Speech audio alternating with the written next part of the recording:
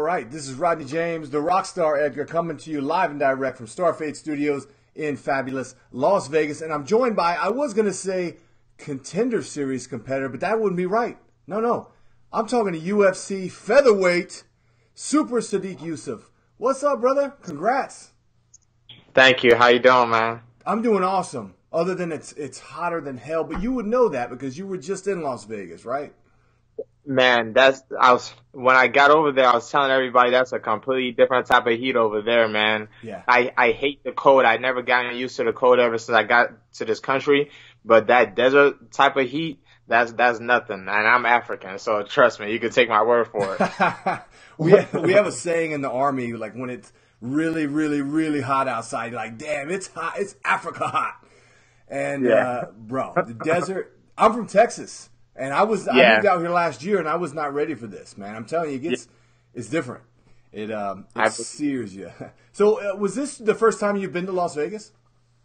No, I've been there a few times, like with like my training partners. Yeah, they've had on there, and then I came to Vegas, but usually just for like 1 or 2 days. But it's never felt like that before. Yeah. Well, it's been crazy. We've had some weird weather here lately. Last few weeks, there's been a lot of rain, but you don't get like rain like you do anywhere else, where it rains like all day. It'll rain for like an hour, and then it's just so hot, man, while all that steam just rises up. But anyway, so you've been to the PI before you came for this last trip. How cool was that, man? How much time did you spend in there before the fight? Because you had a few days, right? Yeah, I had a few days, but I didn't go before the fight, but I went there like far before. I was supposed to fight initially. I think I was supposed to fight in the second week of the Contender Series, but Mike Davis asked for more time. I think he wanted more time to cut weight. So when I first came out, I spent like maybe 2 or 3 days at the Performance Institute. I've been there a couple of times with Vic too, and with a couple of other my teammates. That place is legit, man. It's like a real like NFL type facility. Yeah, man, it's crazy. It gets a little crowded in there during a fight week, and I can imagine around the Contender Series time it probably gets crowded too. Yeah. They try to give us like schedules to make sure we don't conflict with each other, but there's always people walking in and out constantly. Yeah, because if you ever go there when there's not a lot of people, you're like, damn, this place is fucking dope. And then when it gets crowded, you're like, shit, this place is small, man. It's super nice, but it's like when it's crowded, it's small. But shit. So what was it like fighting? Because I've been there. I've been at the Ultimate Fighter gym before for Contender Series, and it's crazy, man. Because like normally when you fight, there's a bunch of people. You got walkout music. It's really tense in there. When I was sitting there the first time, I was like, damn. I feel like I'm about to fight, man. Like it's so hot in there. I'll tell you what, man. That right there is like the perfect scenario for what they're looking for. That's like as real as you could get trying to figure out somebody's skills. It's like everybody is basically sparring, and I feel like that actually helped me out a whole lot more because everything's condensed now. There is a crowd obviously, but that crowd is not going to influence anybody. They're not going to influence the judges, and they're not going to get in the way of what's going on in the fight. Everybody's basically right here watching the fight. You ready, go. And then the speed is like, the speed played a big role into it too. Sometimes when you're fighting, you might not fight until maybe 11 at night or something. You're there for maybe 5-6 hours. We got there 2 hours later, you're fighting. First fight is gone. Next is bam, bam, bam. Like you said, no music, no nothing. You just go out there and you get to work. So I loved it. Actually, if real fighting was like that, like if the pay-per-view events was like that, that'd be beautiful. But hey, I'll take walkout music. It's not that bad. Wow. You're one of the few people that's had that take. Because to me, it's like I said, it feels so tense in there, man. I love it, man. Yeah. That's y'all came out hard, man. I adjust very well to pressure too, though. So it's like a very pressure cooking situation, and pressure always brings the best out of me. So sometimes it affects people differently, but I like that pressure, man. It's like right there. It's like it almost feels as if everybody's just standing around the cage watching you. Yeah, man. No, it is, and like you said, it's almost like a sparring session with your team surrounding the cage, and just the raw energy, the sweat, and the fact that it's just so in between people yelling, it's super quiet. Like all you're hearing is just exactly. That part was very strange. Yeah, it's like in a regular fight, because of how many people's in the audience, you can always hear a constant like a constant roar. But with that little amount of people, it's like dead silence, and then punches, boom, boom, boom, dead those silence. punches, man! Those punches were just cracking, lacking. Every last one of them. The first round was insane, and so I got to say, man, I don't know that anybody's ever won the contract off of a decision, but god damn, you deserved it, because I don't think if you would have come out in the third round with a sledgehammer, or no, if you would have come out with a chainsaw and finished cutting his left leg off, I don't know if you would have finished him. That guy was fucking tough, man. What was going through your mind in the first round? Because I thought for sure he was done. I was like, this guy, there's no way. You kept hitting him, and he didn't stop. In the first round, especially when I landed the first right hand that knocked them far back, if you go look at my old fights all the way from amateur, like that's like a constant. People always like fly back when I land an overhand right. When I landed that and I didn't finish it, I was like, okay, it's all right. He got out of one. But then when he got up from the left hook and came up with the double leg, I was like, oh man, this dude wants it, you know? It's like, after the fight was over, I knew I had that contract, man. You know, even though I didn't get the finish, I knew for sure everybody could appreciate those rounds. Yeah, because you got a standing ovation from Dana White, from Mick Maynard, and Sean Shelby at the end of the first. And you did not coast whatsoever, brother. Like it was straight up. Y'all were fighting. Both of y'all were fighting your hearts out all the way to the end, and that's what they want to see, man. They want to see people that come in there and bring it. That's what the name of the game is, a Contender Series.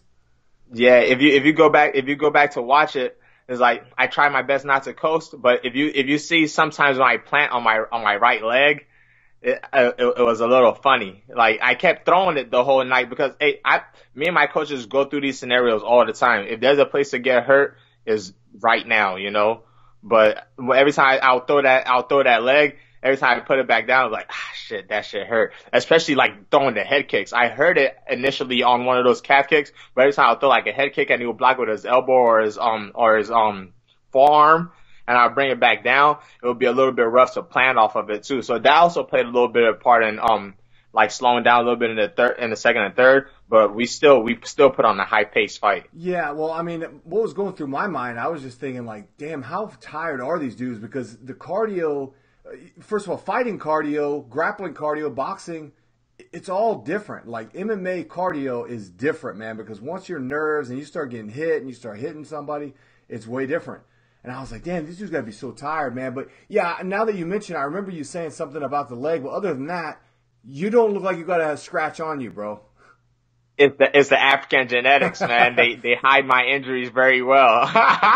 Like right now, honestly, you can't see it. I always tell people I'm too black to get a black eye, but he got me really good with a good right uppercut. He made a good adjustment, I think, towards the end of the first round. At first, he was trying to bring a knee up the middle, which Vic.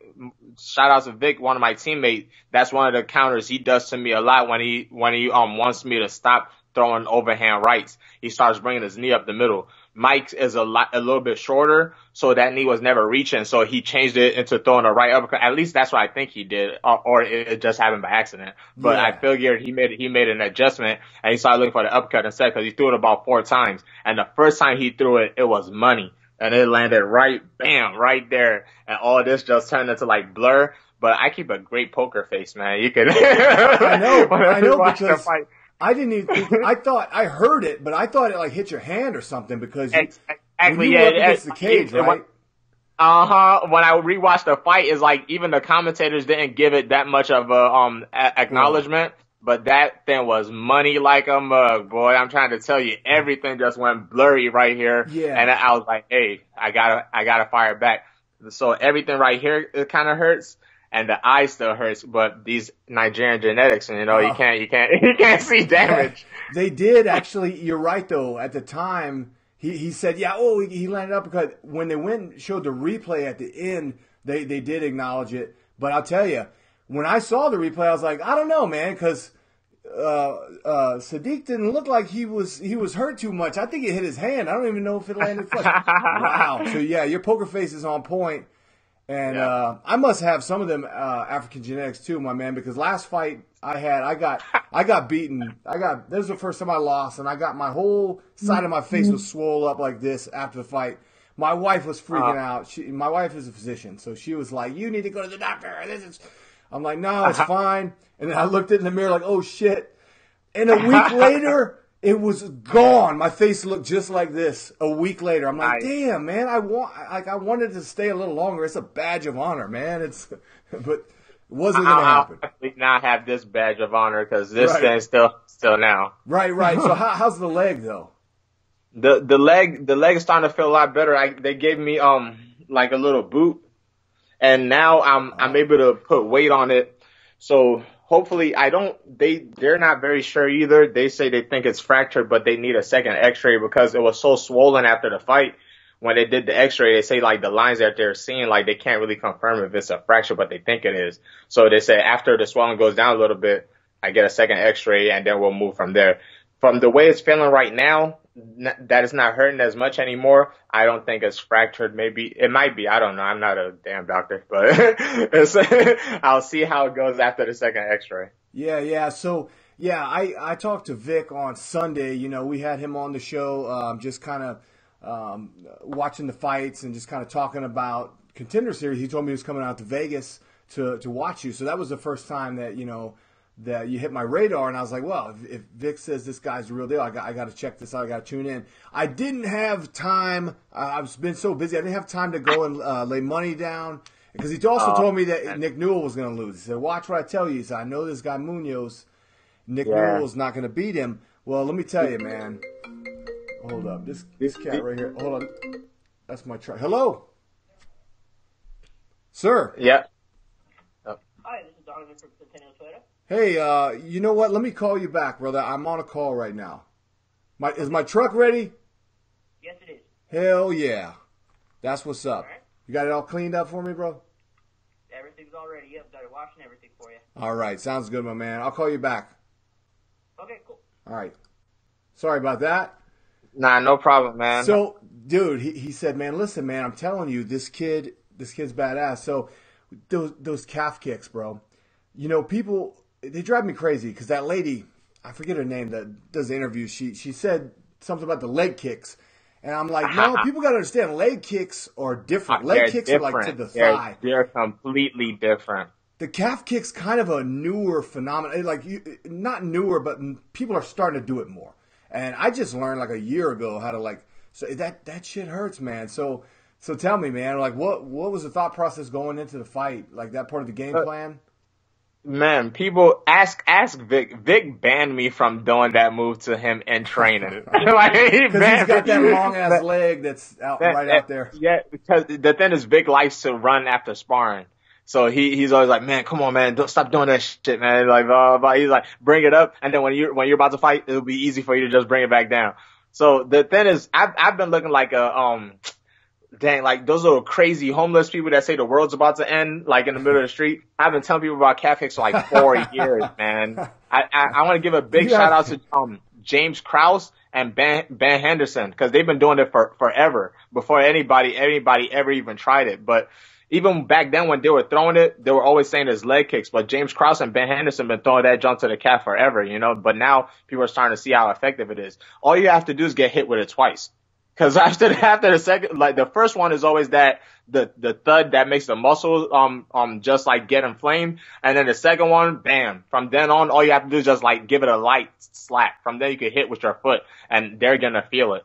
Sooner or later, they're going to give that little hop and it happens every single fight. Cause the only option is to slide out the way. If you don't slide out the way and you check it, you're going shin for shin, which is a toss of a coin. My shin might be stronger than your shin, but it might not be. Or you're eating the calf kick. Yeah, exactly. Yeah, if you pull it up to try to check it like a regular kick, yeah, I mean, you're going to see either you might get swept or it's still going to hurt. You have to kind of pretty much get out of the way. And exactly. It's about timing, too. It's crazy you brought up James Krause and that technique because my boy here, Tom Galicchio, I don't know if you know him. He was in the UFC. He was on Ultimate Fighter 22 and then again on 25. And his last fight in the UFC, he fought James Krause. He's my co-host on this podcast sometimes. But anyway, I just thought that was a trip. Kraus is a guy out of Vegas. So, well, he's here a lot. I don't know if he's permanently here, but that's a guy that you look up to? Well, he's one of the first people I saw use that technique. Like him and Ben Henderson, and they use that technique, but they never really get much credit for it. I think I don't know who really gets credit for it, but I know for sure they're one of the first two people I've seen like actually use that technique and use it effectively. I think the only people that ever properly analyze that are like fighters, like other fighters know about it. Like you talk about it in the gym, you work on it in the gym. But yeah, a lot of people that are commentating on the sport or writing about the sport, they don't really know. Yeah, because it's so fast. It's because they haven't felt it. Yeah, they haven't felt it. Oh, that's a leg kick. No. It's way different. And you can snap an ankle on that, Yeah. And the thing also is, some people also don't go to it because, as you see, you receive some pain too, but your pain could get you through the fight. It will stop them during the fight, Like this, you could eat it until fight time is over, and then it sucks. Like the next couple of days, you'll be here looking like me. But in the fight, that guy's gonna start moving differently. He's gonna change his offense. It's gonna affect a whole bunch of stuff. Oh, we certainly saw that with Davis, and again in the third round, I thought he was going to be finished because you literally saw him just like limping on that leg, like he couldn't stay. He had to switch his stance, and then you still managed to get him with it one or two more times after he switched the stance. Yeah, I was really, man, when he switched the stance, I was trying to go all head kick, but every time I threw that head kick, I was feeling it, man. I was feeling it a whole lot, and the vision was still kind of blurry on my right side. But he's a tough guy, man. He's never lost before, and I see why. He's very durable. Yeah, man, that was crazy. So you're from Nigeria, and you moved to the United States when? I moved here when I was 9. Okay. And now I've been trying to go back. I try to go back almost every year. If I could go back like 3 times a year, that would be great. But a lot of times I have to focus on training, and whenever I go, it's always like an extended stay. You can't just go to Nigeria for like 2 days, Right. Yeah, I mean that's a long trip anyway too, just to get there. Yeah. So they said somebody, I think it was that same girl I was just talking about, had mentioned that after the fight or after you got the contract or whatever, like one of the things that you plan to do is bring your family and stuff like that. You're going to get a lawyer so that you can work on the immigration stuff. What is that process like? Because I know it's not easy. It's not as easy as people think. It's not easy at all. It's not at all, man, because a couple of like my brothers and sisters, they make a list, and that list, like, they might not get to you for like 10, 15, 20 years, and like the best we could, and Nigeria's like, there's a couple of problems right now because the money's not circulating very well, and there's people there that are willing to work hard, but the opportunity's not there. That's why I always said, when I have enough money, I want to get like a real lawyer that knows like the ins and outs of this stuff. Because even though I'm here, I'm kind of like you. I'm like, man, what's the next? What else can I do to help the situation? Like outside of just waiting the 15, 20 years that maybe they'll get to one of my brothers or sisters' names, So it's a shitty situation, but hopefully somebody can help me out. I don't know if you know this or if this helps or not, but like I said, I'm in the Army. I joined in 2001, active duty. I got out and got in the reserves. I've been in the reserves since. I've been activated 3 times. I know a lot of African people in the Army. There's a lot of African people in the military, particularly Nigerians. And what a lot of guys that I know ended up doing was they came here when they were like teenagers, maybe with their parents. And then when they go to the Army, it's really easy for them to get the citizenship, obviously, because anybody who serves in the military in the U.S. that's not from here deserves to be a citizen. But you actually don't have to be a citizen to join. So sometimes they'll join and then they'll become a citizen after. So if that's an option, something to think about. Yeah, finding a way to actually get them here is the hardest part, man. Yeah, no, exactly. And for the friends that I know, and it's not just Africa, that's South America. A lot of people from South America did the same thing, and Mexico, Central America. But yeah, because I mean they're already here when they do it, so it's a little bit different. Who are some? There's a lot of African fighters in the UFC now and in Bellator. Who are some of the guys that you know and look up to?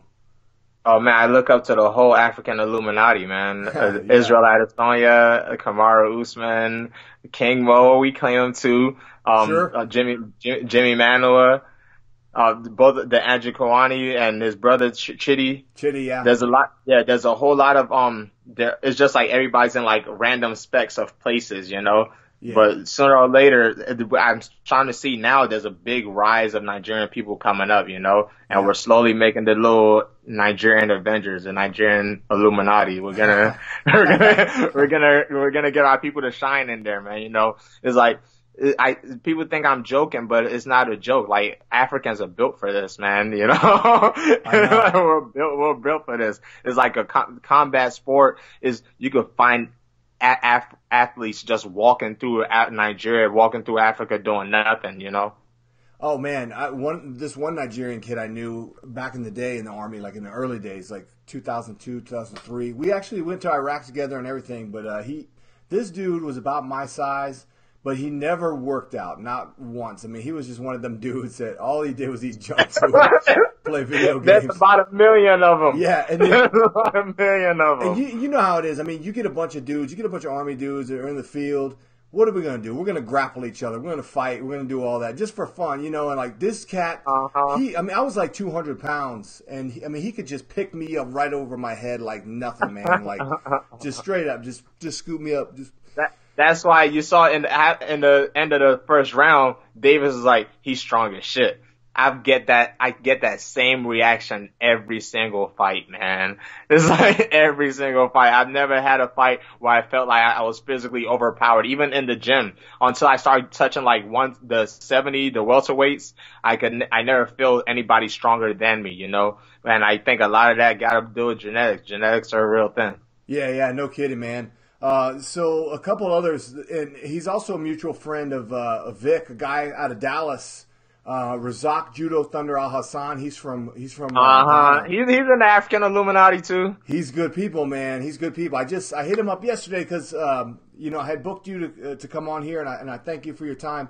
And I was thinking about him, like, damn, because he was supposed to fight in Glendale. He was supposed to fight at UFC Glendale a few months back. So I hit him up to see what he's been up to. He's trying to get back on track and get in there soon. And like you said, Injikani brothers are from Dallas. You don't know how many times people randomly ask me if we was related, or it's like, man, you know who you really look like, man? Razak. I've never met him before, but people always tell me I look like him or ask if we're related. But hey, it's all good. He's cool as shit. He's got that Coming to America accent too. He's like the nicest guy in the world, but he gets in the fucking cage and he's just a killer, bro. We all got it. We just hide it a little bit differently. Good shit, man. Good shit. And then of course King Mo, man. I saw him in San Jose. Unfortunately, he got stopped rather quickly by Bader. That was very unexpected, but he's good people. He's actually from Dallas as well. So him and his brother.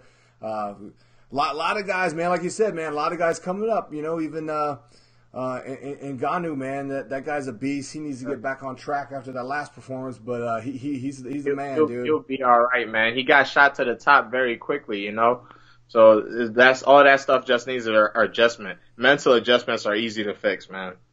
Yeah, I didn't like the way that Dana White spoke about him, publicly. I think if you're gonna say things negative, like it's one thing to say it, but man, to do it in public like that and embarrass that guy, like, look, man, the dude went in there and fought his ass off, even if it wasn't the greatest fight. Let me see you get in there with Derek Lewis, motherfucker. Next to the Black Beast. Black Beast is an honorary African. we claim him too. Straight up, man. I'm telling you, man. He's good people. Another Texas boy right there. So Texas, hey, Texas on the come up. We got James Vick. We got my boy. What happened? I said, Houston, baby. I remember after one of his fights, he kept saying that Black Beast is hilarious, man. Did you see what he posted the other day on Instagram? Some what's that cat's name? That Russian dude was trying to call him out. He's like, yeah. He said, what's a black dude going to do in Russia, in Moscow? He said, a black dude in Russia? He's hilarious, Fuck man. that. He said, come over here. He's hilarious, man. Oh, shit. So So anyway, yeah, man, we got another Texas boy on the come up this weekend, man, at UFC Calgary. I'm looking forward to that. One of my old training partners, one of my mentors out of San Antonio, Alex Hernandez, is taking on a Canadian guy up there. He's actually on the main card. And then you've got, what else? We got Jose Aldo taking on Jeremy Stevens. The main event is, that rematch with Dustin Poirier and Eddie Alvarez. Eddie Alvarez, which they fought in Dallas. Actually, that's the first time that I connected with Vic. I kind of knew of him because we had trained at some of the same places in Fort Worth, but he fought on that card as well. So anyway, anything you're looking forward to this weekend? A lot of good fights. Yeah, there's a lot of good fights. There's another Nigerian fighting this weekend too. I came to Wadu's fighting this weekend too. So I keep an eye out on that, all of my people, you know, so I like to see him do pretty well. And I'm just gonna sit back and enjoy the fights, man. I check out of MMA when it gets close to my fight time because it's a little bit too much because I do so much film studying and stuff like that. I start trying to ease back a little bit. So this weekend I'm gonna have fun being able to relax and just watch the fights. Hopefully by then I've gotten my X-ray and stuff. I should be getting an appointment in the next couple of days, and I'll see what's next for me. It's well deserved, man. You deserve to kick back and enjoy the show. You put on a great show. I can't wait to see you in there again, man. What's the deal? Do they give you like a 4-fight deal, a 1-fight deal? Is it something you're still working out? How does that work? Yeah, they give you a regular, like the regular UFC contract. Yeah. It's kind of similar to the Ultimate Fighter contract, but it's a regular fight. You work your way in and you win and you shine and you get to renegotiate that junk, you know? Well, one thing we know for sure is that you're going to bring it. It's going to be an exciting fight. You're going to bring that African strength, that African pride, and that warrior spirit. Man, hey, I thank you so much for your time, brother. I want to stay in touch, and I appreciate you being on here and look forward to having you on again. Nah, it's my pleasure, man. I love talking to people, as you see. You know, sometimes I get accused of talking a little too much, so I'm always free to talk. Yeah, same. Well, hey, any sponsors you want to plug before we get out of here? Right. I'd like to give a shout out to Erosti. Man, they really helped me out. It's like a rehab place. They're good for healing injuries, so I'm probably gonna be giving them a quick visit real soon. And my gym over here, Monster Makers, and just everybody that supports me. You know, right now there's still a lot of room open for new people to get on board. I'm starting to finally get the shine that my hard work deserves, you know. So I'd like for more people to get on board with me, ride with me, support me through this fighting career, you know. Well, thanks, man. Thanks again. And look, man, I look forward to it, and I really hope everything works out with the family and stuff. Keep me posted on that, man. I'd love to hear how everybody's doing and how that's going for you. Yes, sir. Yes, sir. Thank you. All right, man. Take care. Have a good weekend. You too. Later.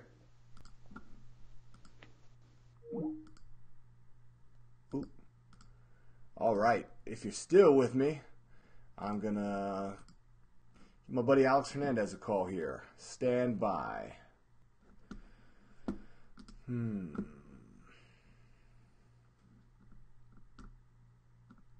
What do you think, man? That guy's a pretty cool dude. Pretty cool dude. Hell of a fighter. Very gracious of him to join MMA Soldier on this Friday and chat with us. And same with Hernandez, man. Look, I know he's got a fight tomorrow. So I'm surprised he even agreed to do this. And you know what? He might not even answer, to tell you the truth. So let's see what happens.